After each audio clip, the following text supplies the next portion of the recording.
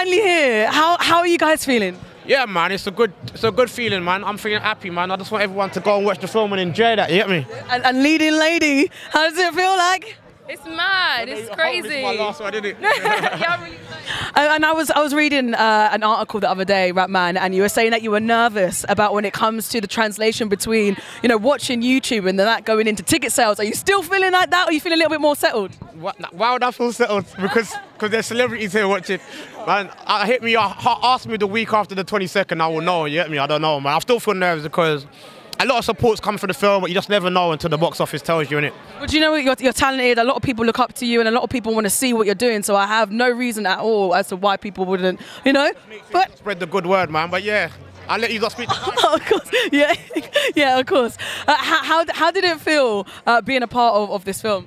It was amazing. Like, we all got on so well. The cast was just great, and yeah, it's just been a. What would you say?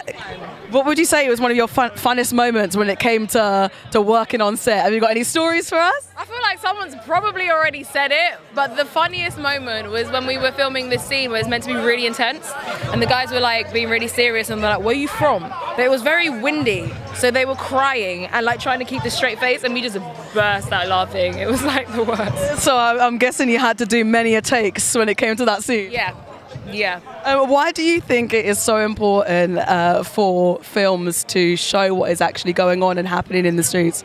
Well, it shows awareness, like not everyone is aware of what's happening. Obviously, people that are from this area, we know what's going on, do you know what I mean? But like people that aren't, we just want to show them like how a young person can get to where they are, It shows the beginning, the root cause, which I think is really good about the film. And anything else coming out for 2019 going into 2020? Not for next year, but I do have a series that's came out, BBC One Gold Digger.